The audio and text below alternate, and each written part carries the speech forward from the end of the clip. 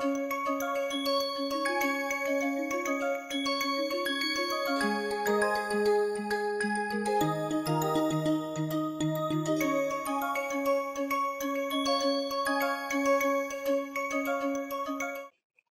right. The third thing that I want to show you is to again deploy a similar approach in the case of hemoglobin. So, hemoglobin of course, you all know is a protein in your blood. It is a tetrameric protein and it has 4 oxygen binding sites. So, this is one particular oxygen binding site, and if once it zooms out, hopefully you will see that this whole hemoglobin protein has 4 oxygen binding sites. So, this whole tetrameric structure is one hemoglobin protein.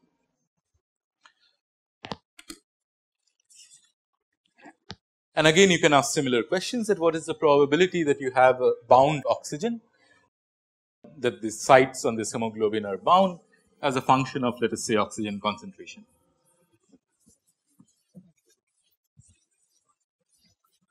And again we will use this sort of a discrete state formalism counting.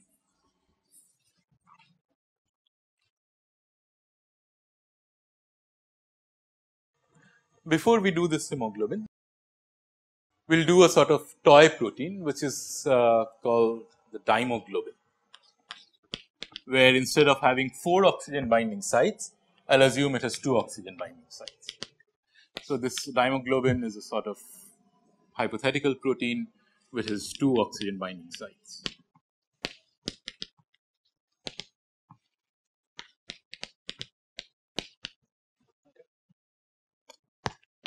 And the basic idea that I want to show is that how does this probability that an oxygen comes and binds to this Haemoglobin or ultimately hemoglobin change depending on whether these binding events are cooperative or not.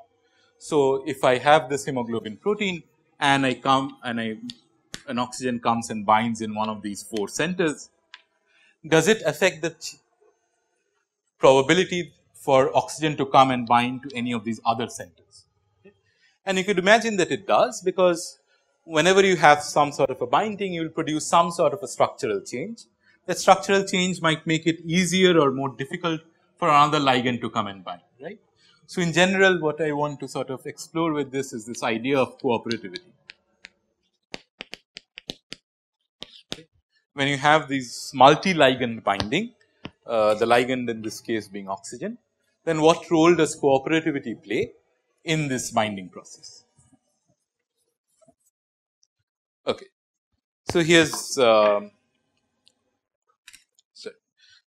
my Haemoglobin protein.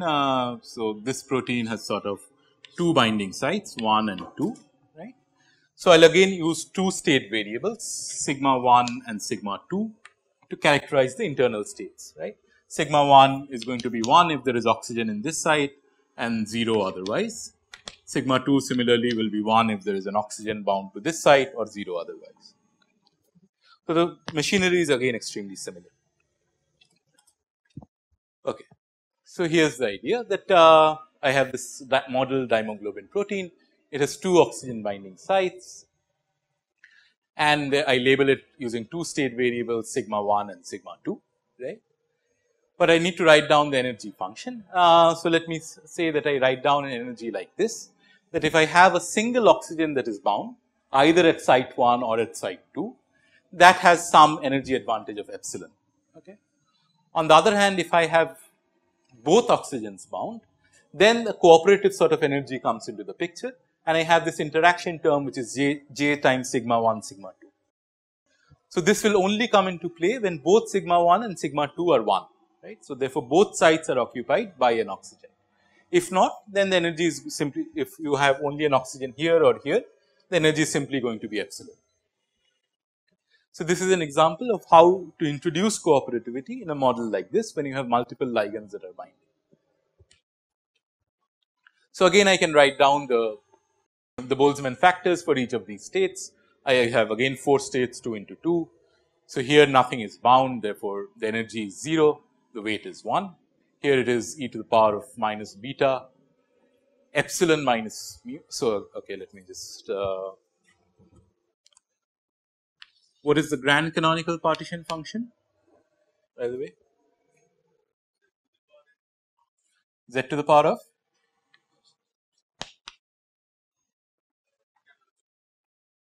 into okay. So let me write z small z to the power of n into the canonical partition function of n, and then summed over all possible values of that, right.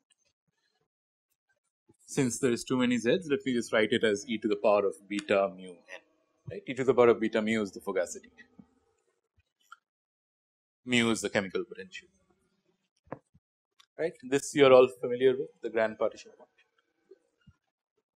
So here is something, so where the number of oxygen particles that will bind is variable, right. You can have 0, you can have 1, you could have 2. So I'll use this sort of a grand partition function formalism in order to calculate the probabilities. So when you have just one binding, then you will have an e to the power of beta mu into the picture here and here, e to the power of beta mu, and the canonical partition function for that is simply e to the power of minus beta epsilon. Here when you have both bind, when n is capital 2, then you will have e to the power of 2 beta mu, and the energy is, we have written down, forgot, energy is epsilon sigma 1 plus sigma 2 plus 2j sigma 1 sigma 2. Right? So the energy of this is minus beta 2 epsilon plus, not 2, did I write 2j or j? I wrote j. 2 epsilon plus j. Right? Yes, j. So this is what this term is, 2 epsilon plus j minus 2 mu. Okay? So that's the weight of that term. If you sum up all of this, that gives you the grand partition function, right. So the grand partition function is then e to the power of beta mu n, then this Zn t. So in this case, we've worked out what is Z0, what is Z1, and what is Z2, and therefore you can write down what is the grand partition function. So this is the total grand partition function. So now you can ask that, well, therefore, what is, for example, so now that I have the grand partition function, I could ask what is the average occupancy of this dihemoglobin molecule, right. That is, on an average, how many oxygen molecules will be bound to this dihemoglobin. How do I calculate the average number given the partition function, grand partition function?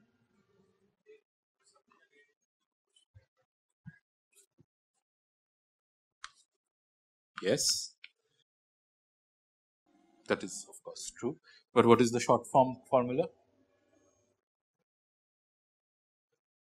That is in terms of the probabilities, which is of course correct. But if you know the partition function, then del del log q by del mu, right, and something kbt.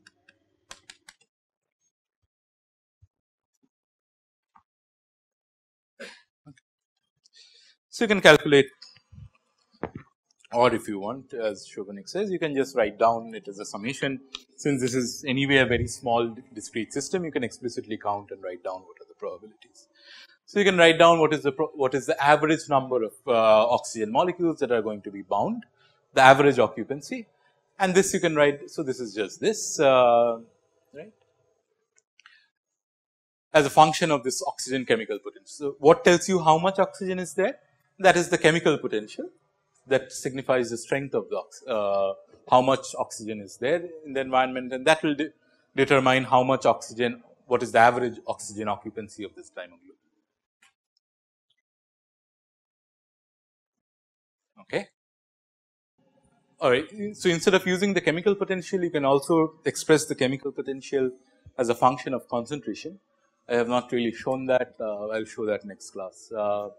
So we'll derive how to write the chemical potential as a function of the concentration, and that is simply written as mu is sum mu naught kBt log C by C naught. So if you do not know this, you can take this as a given. I'll derive this next class. I'll show how to get this. So the chemical potential, the larger the concentration, the larger the chemical potential. So now you can therefore, so you can, if you rewrite this previous formula in terms of the concentration, you will get some answer. So here is the average occupancy in terms of the oxygen concentration. Okay. And you'll see that what would you so for example, what would you expect if there was no cooperativity, if J was equal to 0?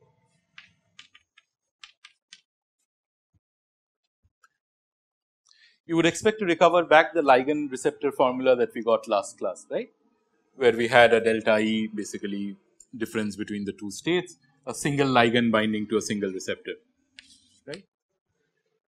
So, you would expect to recover twice that, rather, to be precise, because you now have effectively what this would, if there was no cooperativity, what it would function was that you could have two ligands coming and binding here and one here, and these would be independent of each other. Therefore, if I consider this whole thing as a single protein, the average occupancy would simply be twice that. But because you have this cooperativity, because you have this interaction energy J, that changes the sort of average occupancy. So, this is just of course 2 times whatever you had earlier. So, if you remember, this was the formula we got earlier, C by C naught e to the power of minus beta epsilon, like this. So, in the absence of J, you just get 2 times that. But in the presence of J, so in the presence of, so for example, this is the blue curve, is the curve in the absence of J. There is no interaction. It just behaves as 2 sort of independent receptors interacting with 2 ligands. As you introduce more and more cooperativity, the curve shifts more and more to the left, right, which means that you will get more oxygen occupancy at a lower concentration of oxygen if you have cooperative binding. So, whenever you have one, if that makes it more likely that you recruit another oxygen to the second side, then the average occupancy will increase at a lower value of this oxygen concentration or oxygen partial pressure. If you plot these probabilities, so this is the probability, for example, that there is no oxygen bound, which falls as you increase the oxygen concentration. The probability that there is only one oxygen bound sort of peaks somewhere in the middle and then again falls. And for higher values of the pressure, it's very likely that you'll have both sites that are bound by where oxygen is bound to both sides of this Haemoglobin protein. So, it's a sort of quantification of how cooperativity affects this binding curves, this occupancy probabilities, function of the concentration. Is this sort of clear? Okay. So, you can now, so this is, we did this for this, okay. You can also do a model in a similar spirit, which is a very famous model, but instead of introducing this interaction energy J, remember our idea was that I have this protein which, let's say, has 2 subunits. If a ligand comes and binds to one of these subunits, it maybe causes some conformational change, which makes it more likely to recruit a second ligand here, which I am representing by this interaction energy J. Alternatively, you could also say that there are this protein, this dimeric protein, could exist in one of 2 possible conformational states, right. One is this circle state, and maybe another is something like this. Right? And you can reframe this problem in terms of this conformational states, and that's actually a classic model in the literature, which is called the MWC model or the Monod-Wyman-Shangu model. So, again, the spirit is the same, the sort of language that we use is slightly different. So, what we say is that the protein can exist in 2 states, the tense state or the relaxed state. Okay. And again, I have a state variable associated with that. Sigma m is 0 if it is in the tense state, it's 1 if it's in the relaxed state. And let's say in the absence of ligands, this R state is energetically unfavorable. Okay. So, the tense state is lower in energy. So, this is my R state, this is my T state, and it has some energy cost of epsilon. On the other hand, the ligand might prefer to bind to this relaxed state. So, the ligand has a higher affinity to bind in this R state, okay, in this relaxed state. So, you can call this epsilon T as some binding energy when protein is in the tense state, epsilon R is the binding energy when the protein is in the R state. And because this ligand has a higher affinity, this epsilon R is smaller than epsilon T. It's more stable when it binds in the relaxed state. So, I am sort of reframing the problem using this sort of tense state, this conformational state idea. Okay. And again, you can write down this sort of an energy. So, you have 2 sort of sites, 1 and 2, each of them has a sigma I. In addition, you have this conformational state variable sigma m, which can be either 0 or 1 depending on whether it is the tense state or the relaxed state. So, for example, in the tense state, this thing comes into the picture. So, you have some epsilon t depending on how many ligands are bound. If both are bound, then you have 2 epsilon t. If it is in the relaxed state, then these terms come into the picture. There is a conformational energy of epsilon plus, depending on how many ligands are bound, 1 epsilon r or 2 epsilon r, right. So, this is then my Hamiltonian for the system. And again, you can sort of list out what are the various states that are possible and what are the corresponding weights for these states. So, for example, if these are my tense states, these are my relaxed states, I can calculate what is the energies of each of these, right. So, this is 1, of course, this is E tense minus, again there is a e to the power of beta mu, this is the same as that, and here it is 2 times epsilon t and 2 beta mu, right. In these you have a structural energy for the relaxed state, which is in addition to this ligand binding, which is epsilon. So, here even when nothing is bound, it is unfavored by a factor of e to the power of minus beta epsilon, and then depending on how many are bound, you will have whatever epsilon r plus epsilon minus mu and so on, right. And here you will have 2 epsilon r plus epsilon minus 2. So, once you have listed out all of this, you can simply write down the partition function, and you can calculate again what is the average occupancy. And then depending on how favorable you make your sort of tense state in comparison to the relaxed state, you will get different curves for this occupancy profile as a function of the concentration of the ligand again. Okay. So, this is written in terms of some energies of the tense state and the relaxed state, and this difference in energies between the tense and the relaxed conformations. Okay. So, these are sort of two sort of ways you can think about this from an interaction energy perspective, that these ligands sort of interact where it has some sort of cooperativity energy J, or you can think of this from this conformation state perspective, that when a ligand comes and binds, it is more likely to make it go transition into this different state, the relaxed state in this MWC sort of a model. Okay. So, now that we have done this, we can now go forget about this dihemoglobin and go on to the actual hemoglobin. It is exactly the same, except that you now have 4 possible ligands, right. Instead of having 2 states, you now have 4 states, and therefore, the terms get more complicated, but the spirit is exactly the same. So, just to start off with, I can do the non-interacting model, where I say that, well, I do not, so I will talk in terms of the interaction energy. So, I will talk in terms of this J. So, the first model that you can, so you can build in complexity layer by layer. So, the 0th order is when I say that each of these 4 sites on the hemoglobin, they are non-interacting. When oxygen comes and binds here, it does not affect the energy of each of these, any of these others. And then you can simply write down the weights. There are 4 sites, so therefore, there are 4 variables, sigma 1, sigma 2, sigma 3, sigma 4. Each of them can be 1 or 0 depending on whether there is an oxygen bound or not. And you can write down these states. So, there are 4 possible ways to get 1 oxygen bound, right, on these 4 sites. So, you have a factor of 4. To have 2 oxygen bounds, you have 6 possibilities, 4C2. To have 3 bound, you have again 4 possibilities, 4C3. And to have all 4 bound, there is a single possibility. Okay. So, you can write down again the partition function. Once you write down the partition function, as expected, because this is a non-interacting model, is just the single particle, single ligand partition function raised to the power of 4, right, because these are not interacting. And then you can calculate what is the average occupancy, and that is just 4 times the single ligand occupancy. We will compare these results to what the actual binding data for hemoglobin shows. So, this is the single ligand occupancy, which is, sorry, this is the non-interacting model, where the answer is simply 4 times the single ligand model. You can now start to put in cooperativity.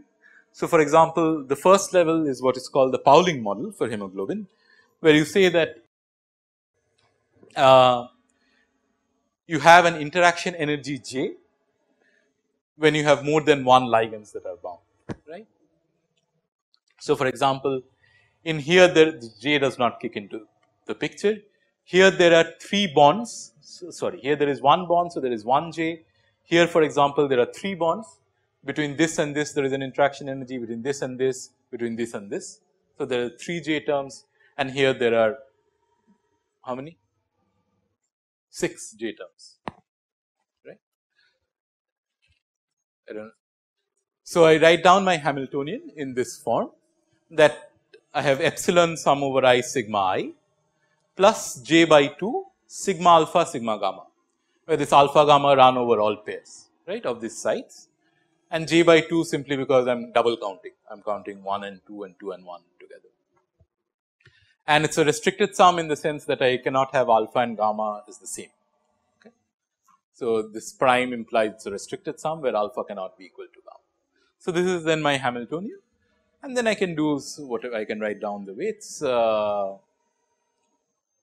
right. So, again there are 4 possibilities, 6 for this, 4 for this, 1 for this.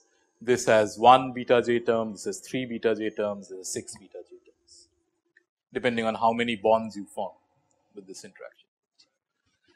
And again, this is therefore my whole partition function.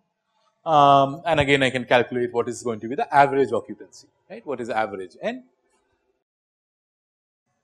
Again, you can take a derivative with respect to mu of this log of this partition function, that will give you the average occupancy. So, you get some complicated term.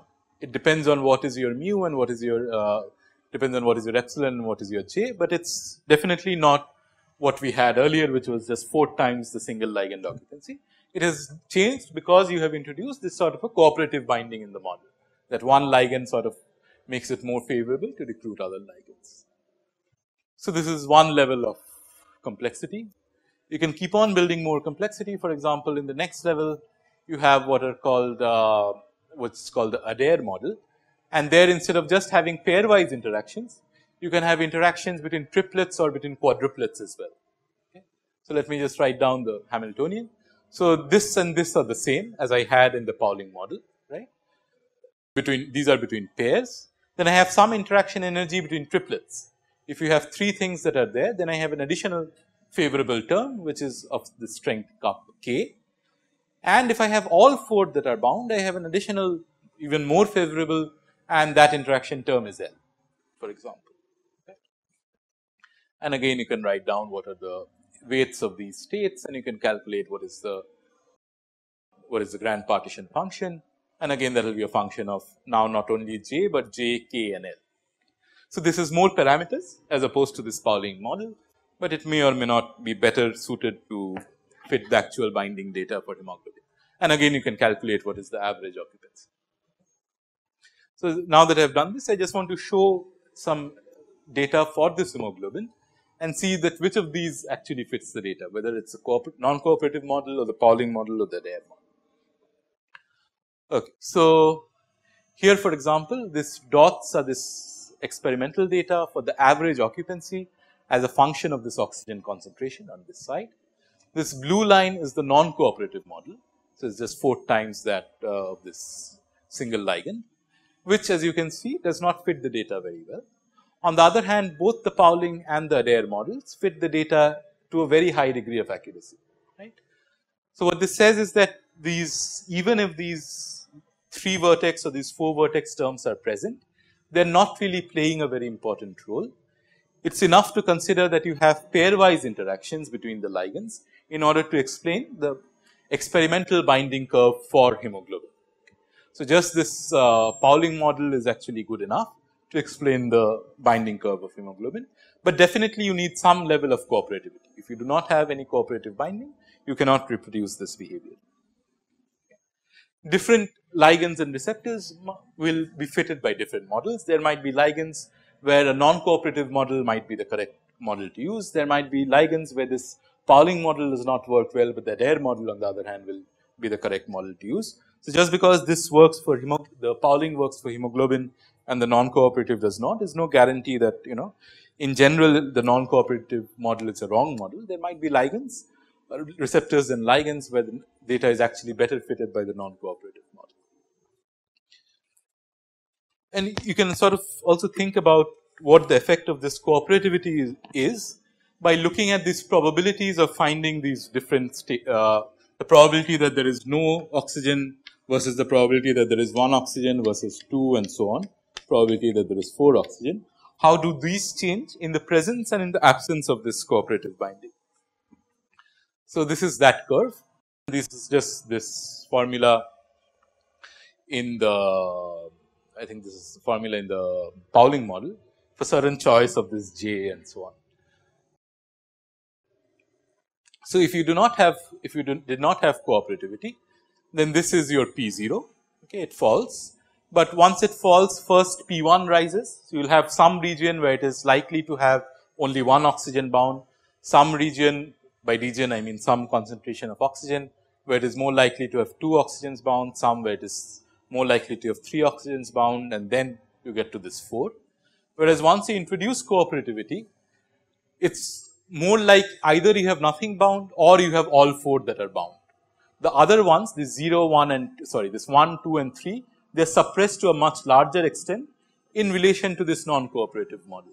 The moment, so what it's saying is that the moment you sort of recruit 1, because it makes it more and more likely that you will recruit more, you very quickly switch from this no oxygen bound to this all 4 oxygen bound without these terms ever becoming a dominant factor, as opposed to this non-cooperative model where each of this has a regime where they will play a dominant role. Okay. So, again the statistical mechanics is fairly simple.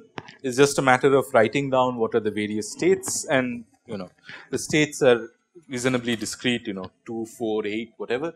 You can actually, it's countably few.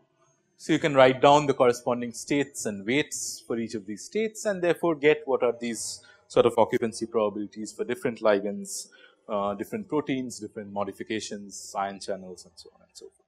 So, you can take this whole machinery of this calculating the partition function, and from there calculating probabilities and apply it across a variety of protein systems, ligand receptor sort of systems. Okay. So, I think I will stop here today. I will continue.